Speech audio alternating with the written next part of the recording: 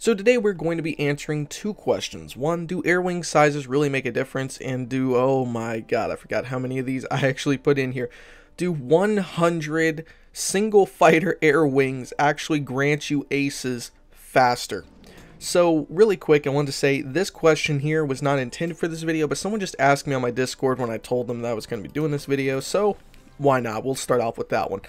So as you can see here, we have 100 air wings of Fighter 1s. We have no extra air doctrines researched.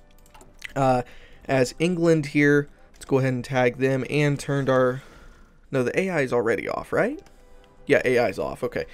So as you can see here, we have a bunch of Fighter 1s and the same exact thing. We have taken all their doctrines away except for the first one. Alright, so here we go. First off, let's go ahead, and so they won't get that many penalties, let's tag Germany and have Germany declare war on England. Alright, so let's go ahead and start these air battles. Alright, so something I've noticed right off the bat, it still shows that 100 planes are actually going to be in combat against 100 planes. So it looks like if the planes are in the zone, they're still going to be shot down either way. So let's go ahead and look at the details. As of right now, with a lot of smaller air wings, it still appears that the fighters are in one-on-one combat. We're going to come back on February 1st, though. Okay, actually, apparently this does work a lot. So, the plane trick works if you want aces. Apparently, this is granting a ridiculous number of aces for us. Yeah, okay. So, apparently, one air wing alone does grant a ridiculous number of aces. Let's go ahead and add one here. Yeah, just by all those planes, we just got a bunch of aces. So that is a pretty cool trick. The guy who told me that on Discord, thank you so much for that. That is actually really cool.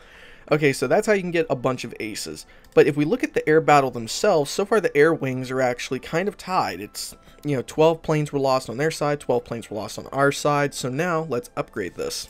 Alright, so we just went ahead and loaded up our save again. Now we have 1,000 air wings for the United Kingdom, and as Germany, we have 100 single air wings. So let's go ahead and deploy these. None of these guys have aces. We went ahead and just load up the save. So this is going to be fresh air combat. And again, okay, actually it does look like Germany is kind of taking the lead here a little bit, but we're only going to be doing it for 1 month. Alright, so it has been 1 month and we have actually lost more planes than our enemies. We've lost 141 aircraft to their aircraft, and we have only been able to keep 124, or we've only been able to shoot down 124 of their planes. So now let's swap the numbers around, see if they're different. Now let's see how these air battles are working. So we have 10 100 air wings for the United Kingdom and 1,000 air wing for Germany. Alright, so it is now April Fool's Day, and again, it's about the same amount of losses. We have lost 53 planes, and they have shot, or we've shot down 62. So that is a slight difference of only around 10 aircraft, which I don't really believe would make that big of a difference with all these air wings. So now we're going to change these numbers around again.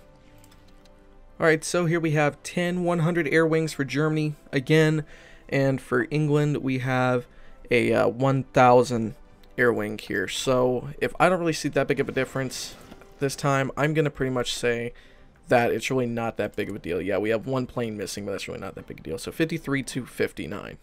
Alright, so it has been about a month, and as you can see, our loss ratios are pretty much the exact same.